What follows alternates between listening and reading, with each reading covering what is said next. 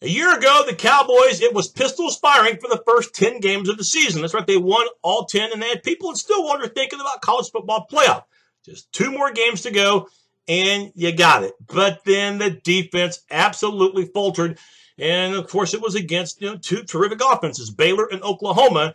And then to make matters worse, the bowl game against Ole Miss, where Chad Kelly picked them apart.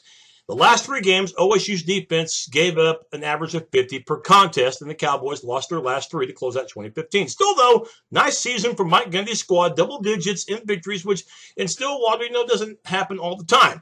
Entering this year, their passing attack should again be lethal, with Mason Rudolph now entering his junior year. He played pretty much every game last season. Of course, the Oklahoma game only played 3 plays because of injury, and he probably shouldn't even have been there for that many at all.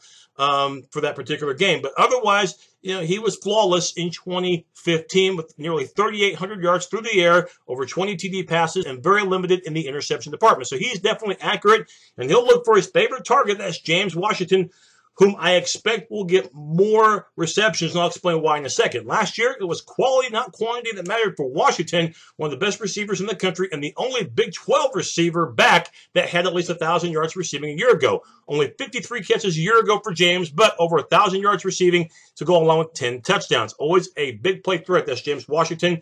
Biggest reason why I think he's going to get more passes thrown to him, Marcel Aitman's out for a while, okay? Aitman had an injury over the summer, broken bone in the foot, so we may not see him till at least October. A big loss for Oklahoma State, but that does mean that Washington is going to draw more attention, but I still think Rudolph will try to find him more often. Washington is just too good of a talent to only get 53 catches. Now, running game has been a difficult area for Oklahoma State to figure out. This used to be tailback U. It used to never be a problem with the running game, but, in recent years, it has been a bit of a handicap.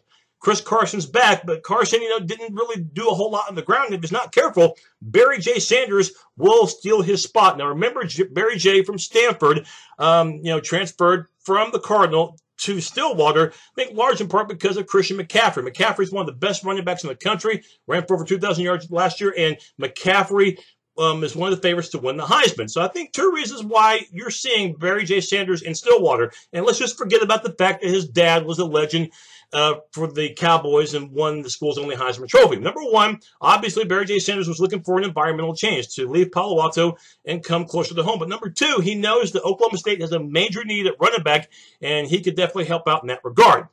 They'll run behind a veteran offensive line that has to get better as far as run blocking goes. Of course, you have Zach Crabtree at right tackle, Victor Selecko at the left tackle, and not to forget about other players there on the offensive line, including Malcolm Wilson. So the offensive line for Oklahoma State, veteran-like, and if they have gotten better during the offseason, if things have gone well during practice and stay healthy, then maybe Oklahoma State could be that 2-dimensional attack offensively, and if that's the case, it's going to be hard for anybody in the country to stop him.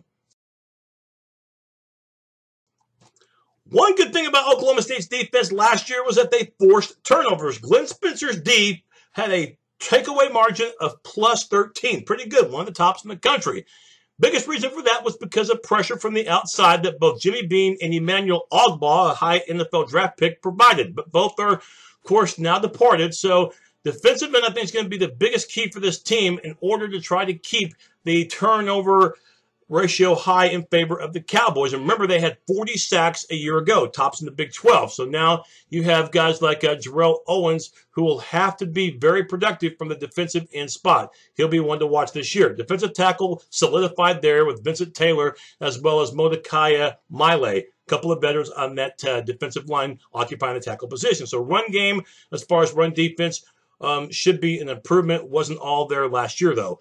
Linebacking core, very experienced. You've got Chad Whitener back, a junior, and also 2 in Jordan Burton. And look for a guy that saw some action last year, now a new starter in Devontae Everette, a senior. Now, secondary experience, big time, especially the safeties. Maybe the best athlete on the team in Jordan Stearns, whom a year ago, despite playing safety, triple digits as far as tackles for the year, 108, and he's complemented by another safety in Trey Flowers, who had over 80 tackles. Corner, Ashton Lancome, he comes back for the Pokes. Breaking down the Cowboys' schedule, there's good and there's some bad. First, the good. The only real non-conference game that could be of some difficulty is against Pittsburgh. That's in late September, but at least the Cowboys get that game at Boone Pickens Stadium. Now for the bad part of the schedule. Last year, you might remember that the Cowboys hosted Kansas State, my Sooners, Baylor, and T.C.U. This year, though, all 4 of those games are away from Stillwater. So that could be a big-time challenge for the Cowboys to try to get back to a double-digit winning season. I'm not sure if the addition of Barry J. Sanders solves all for the Cowboy running game, but having him now in the squad does not hurt, and the passing game should again have a fine season.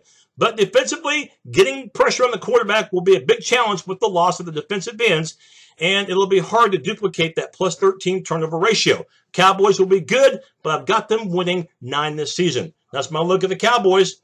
Take care.